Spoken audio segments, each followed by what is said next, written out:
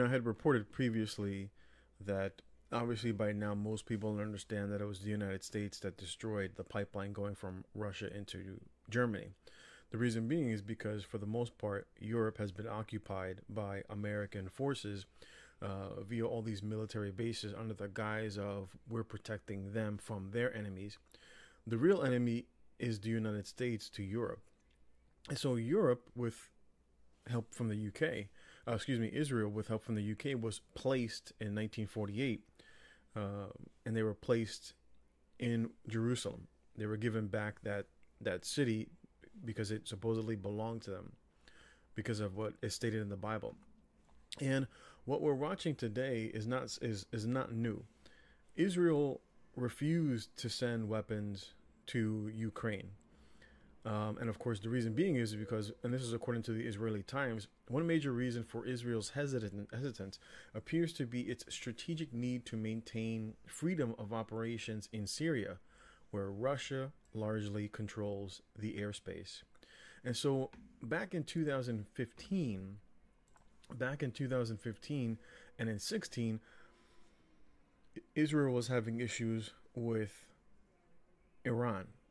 And it was kind of odd because America was sending money to Iran. As you can see here, the U.S. sent $400 million.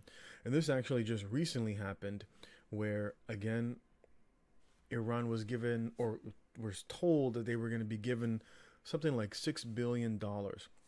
And of course, the word on the street was, well, hey, if you give them this money, in essence, it's going to fund terrorism against Israel. And so this actually happened back in between the 2015 and 16 conflict, where it says the Obama administration recently arranged a plane with $400 million in cash. On the same day, Iran released 4 American prisoners and formally implemented a nuclear deal, U.S. officials confirmed.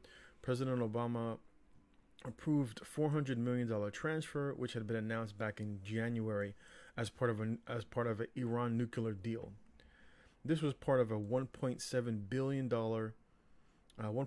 billion settlement resolving claims at an international tribunal at The Hague over a failed arms deal under the time of the Shah. And of course, people were not happy because details of the cash delivery drew fresh condemnation of the Iran deal from Republicans. They charged that the administration had empowered a major sponsor of terrorism because of the nuclear arrangement enabled Tehran to re-enter the international economy, and it gives access to long frozen funds. And of course, during this time period, approximately 170 Palestinians were killed and 15,000 were injured by the Israelis in 2015. Now, this has been going on back and forth. Again, Israel is completely dependent upon the United States and, of course, the UK, because they were the ones that put them there. The people that are there, right, the Ashkenazi Jews that are there now, were placed there in 1948, and these people came out of Europe. This is hence why they're called Ashkenazi. It refers to their background being European.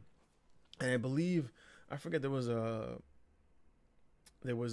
study, like a genealogical study that was done way back, and it showed that 2/5 of all Jews that live now originated from like a few women that are originally from Europe. And so these people were in essence supplanted from Europe and placed in this portion of the Middle East, and they basically became a vassal state to the West. You're going to keep an eye on these people. Now, when these people who are in charge of keeping an eye on this region kind of don't do what they're supposed to, well, then what you end up with is American-sponsored terrorism through places like Iran, which then funnels through Hamas and Gaza, etc. And this was the same thing that happened with the Taliban and Russia, and of course, what we're seeing now. And this is why America had pushed back against Germany, right? Russia didn't get harmed by the sanctions. If anything, it allowed them to flourish. And India, despite being part of BRICS, was allowed by the United States to take Russian oil, refine it, and then sell it to Europe, and of course, at a premium. So Russia sold their oil.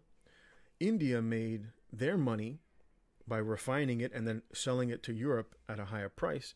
And Europe got stuck buying LNG at 5 times the rate from the United States and having to buy more expensive oil from India that was just basically Russian oil.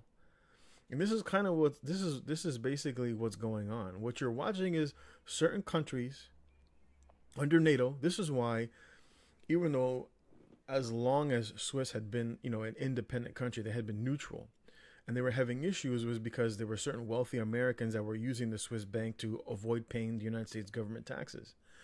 And so back in 2013, 15, etc., around that time period, America started putting pressure on Swiss.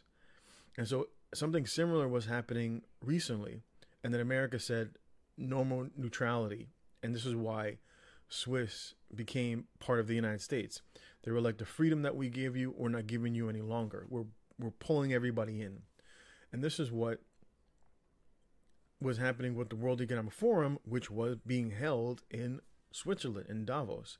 And of course, who was the chief proponent for the World Economic Forum and what is referred to as the Fourth Industrial Revolution, whereas the Great Reset, this was none other than Klaus Schwab, who was a German. And if you understand what happened in late 1800s, Europe, and these are all socialists. All these people are socialists. It's just a matter of who's going to be in charge. And so Europe and the United States, back in like the 1860s, 1870s, before they had the original depression of the 1870s, Germany was leading the charge in the future. Now, these people are socialists, but by this time, so was the United States, because they had been using printed money and spreading socialism. I did this video talking about it, and this is how the black community ended up not going into the banking system, because the people were just having their labor robbed from them, literally. And so America funds World War One. America funded World War One because France lost to Germany in the 1800s, in like the mid 1850s, where they lost a war. Germany made France pay reparations.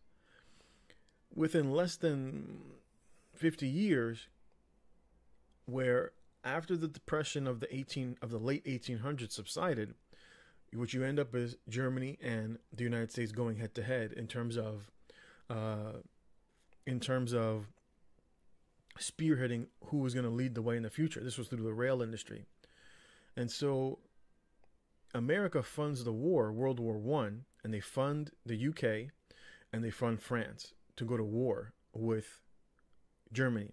This is evident by the fact that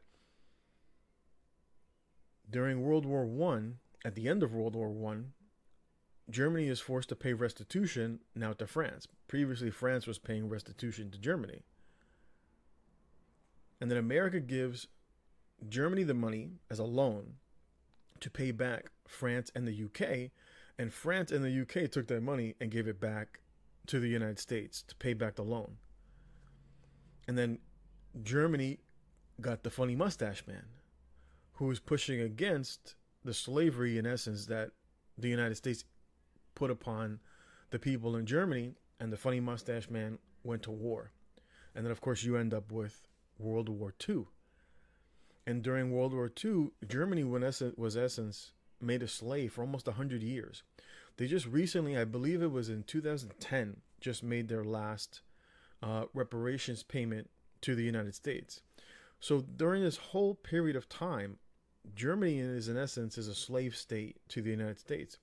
This is why Donald Trump, when he was in office, was referring to these people as globalists, because they were proposing a new world order, right? They were pushing for a new world order. Klaus Schwab wanted a different nation to lead, because the United States was bullying people with the US dollar. And so what they were pushing for changing currencies. And under his ideology, the United States would no longer be a world power. And so this is why you see the United States, in essence, is pushing back against all these countries. It's why they've plunged Europe into poverty, economically speaking, right? outcome. You have to look at the outcome. Don't look at what is spoken. Look at what the outcome of what had happened. The breaking of the supply chain, raising interest rates very quickly, which had a huge effect on the German economy, not only in Germany, but also in much of Europe. And of course, every country that is attached to Europe. And most of these countries are now experiencing poverty because of the energy crisis. And America stopped producing oil. And of course, Germany was, and of course, they cut off the supply from Russia directly. They cut off the direct Russian supply, which gave Europe cheap energy, which allowed Europe to feel a little more free from the United States. And this is why Donald Trump, during his speech in 2017, was making this statement about how Germany was going to be, in essence, tied to Putin, like indefinitely. Now, Germany is Russia's biggest export market in Europe for gas. Back in 2018, Donald Trump publicly criticised Germany for Nord Stream, the pipeline deal with Moscow. He even called Berlin a captive to Russia. In a speech at the UN General Assembly, no less, Mr. Trump said Germany would become totally dependent on Russian energy. And what did the German delegation do? Well, have a look. Reliance on a single foreign supplier can leave a nation vulnerable to extortion and intimidation. That is why we congratulate European states such as Poland for leading the construction of a Baltic pipeline so that nations are not dependent on Russia to meet their energy needs. Germany will become totally dependent on Russian energy if it does not immediately change course. Here in the Western Hemisphere, we are committed to maintaining our independence from the encroachment of expansionist foreign powers. Like they would become slaves of Russia, but they had free trade with Russia. But what really America didn't like was the fact that Europe, via Germany, was getting too comfortable with Russia, and America and Russia have always been at odds. And so this is the same thing that's going on with Israel. Israel cozying up a little too much with Russia. We wanted you to send weapons, and you didn't. Just like Europe didn't want to initially until America put the squeeze on them. And then Israel didn't.